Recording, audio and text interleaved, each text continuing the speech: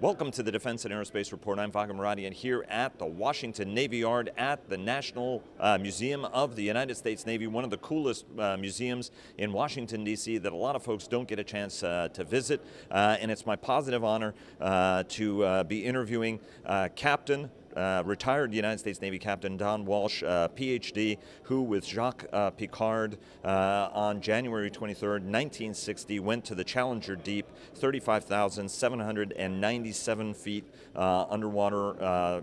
At the time, one of the most extraordinary accomplishments and one of the great honors of my life is I get to interview heroes. So, sir, you were always one of my heroes, and it's an honor and pleasure seeing you, especially on this great 60th anniversary of your record-setting dive. You were a lieutenant at the time. 1954 graduate of the United States Naval Academy, and a submariner, I should add.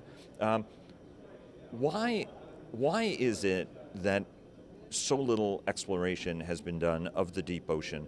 Why is it you made that trip in 1960? You worked with Jim Cameron for his 2012 expedition. He became the second person. And also Victor Vescovo on the 5 Deeps, which was just last May. And I was at Challenger Deep for 10 days with him. He did 4 dives in 8 days to the Challenger Deep, so really reset the bar on this whole exploration. But why is it, as you've said, we know more about the far side of the moon than we know about the bottom of the oceans? Why is that, and why is it so important to explore the bottom of the ocean? There's a good reason for it.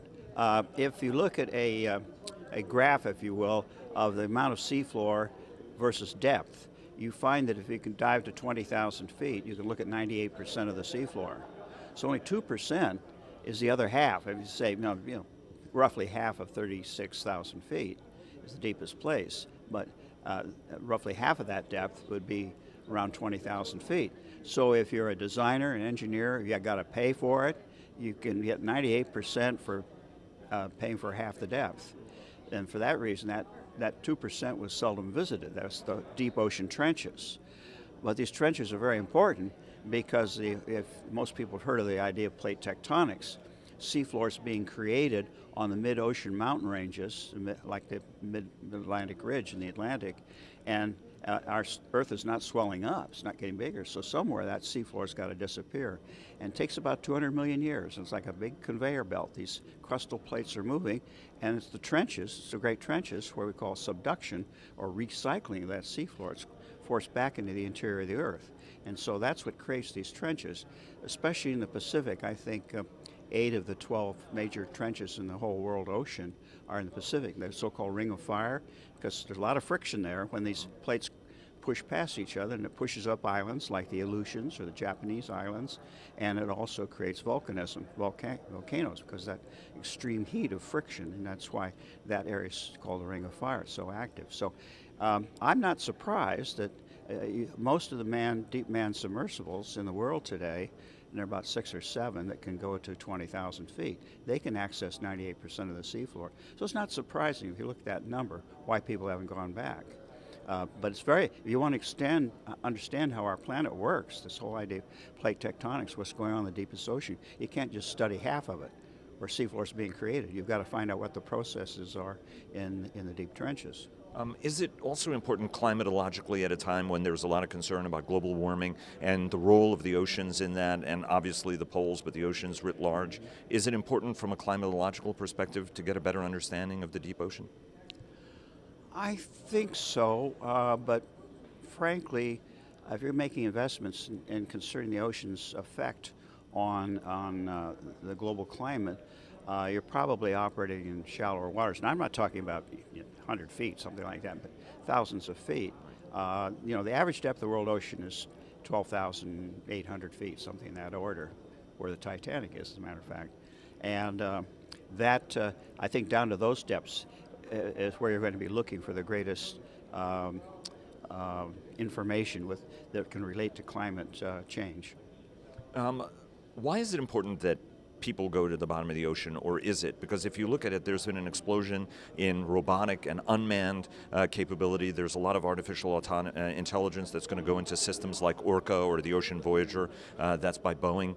At the end of the day, is it important to have people go to the bottom of the ocean and do some of these missions, or is this actually going to be the next big unmanned revolution? Well, my view, and I've stated it many times, is that the unmanned vehicles especially the AUVs, autonomous underwater vehicles, which are drones, basically, are going to do the heavy lifting in the deep ocean exploration. They're cheap, relatively speaking, to manned systems. They're cheap. The evolution of artificial intelligence today, it's nonlinear. They can be taught, if you will, programmed to do most of the things that a human can do. And we have to be able to do large areas in a reasonably short time. Only 15% of the world ocean has been explored, and yet we're talking about going to Mars and colonizing the moon and all of that. But, you know, 99.9% of us, and people who listen to this, are condemned to life on board this large manned satellite called planet Earth. We need a mission to planet Earth. And I'm not saying I'm against space. I'm not. I'm just like equal time, if you will, for the ocean, you know, of our planet. The largest single geographic feature on our planet. We're a water planet. Although our ocean, by the way, is only, I think it ranks number 6 out of the 10 oceans in our solar system. It's not the largest or the deepest, but I don't think we're going to be out exploring those for a while. I bet you'd like to get to the bottom of those, though, given how many, you know, you've been doing at least 5, 6 or more expeditions on a yearly basis since you went down to the bottom of the ocean in Trieste, which was an extraordinary Bathyscaphe. But you were also a submariner, and I remember you and I were at an event a long time ago with Bob Ballard, and I did a brief interview with Dr. Ballard, and one of the things that he was talking about 25 years ago was how the deep oceans are going to, at some point, play an even more prominent role in warfare. And if you look at the history of warfare, whether it was telegraph cable operations in World War I think people have a tendency of forgetting that it wasn't just in the Cold War that the bottom of the ocean was important. And now it's becoming even more contested with Russian capabilities, certainly Chinese capabilities. How do you see the deep ocean fitting into this great power competition and contested environment that we're in right now? Well, depth is advantage. I mean, that's the third dimension of working at sea.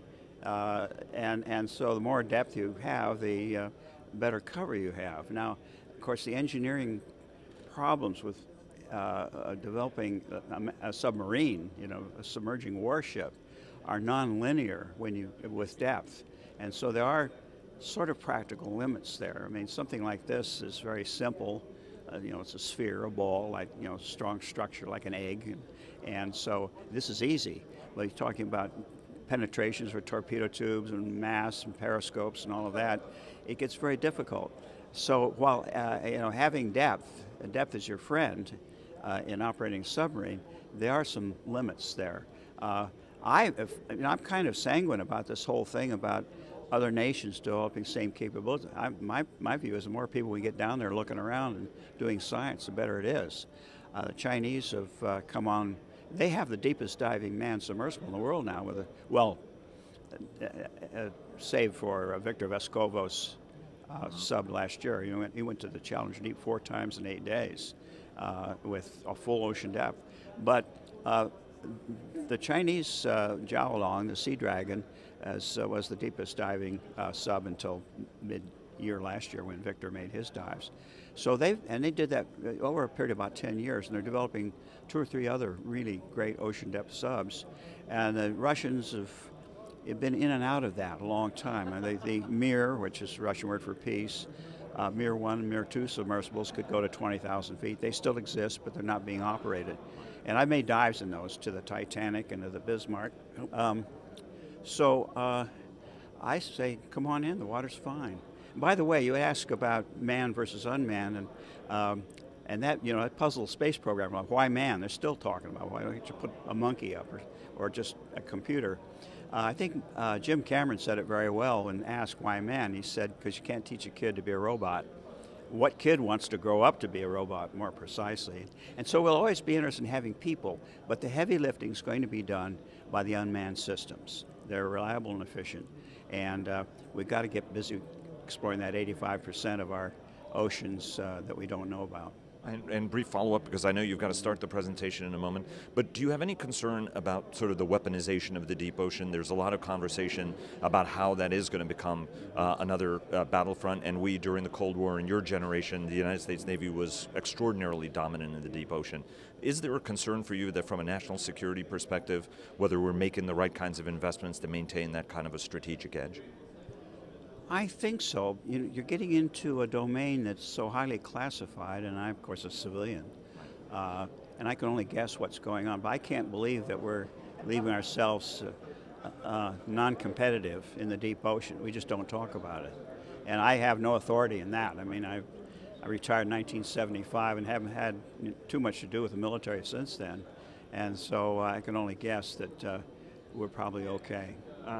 Sir, thanks very much. Retired United States Navy Captain Don Walsh, who with PhD, who with Jacques Piccard aboard the Trieste in January 23, 1960, made it to the Challenger Deep, more than almost 36,000 feet underwater. Sir, it was an honor and pleasure. Look forward to talking to you again, certainly in the future, and looking forward to your presentation. Thank you. Good being with you.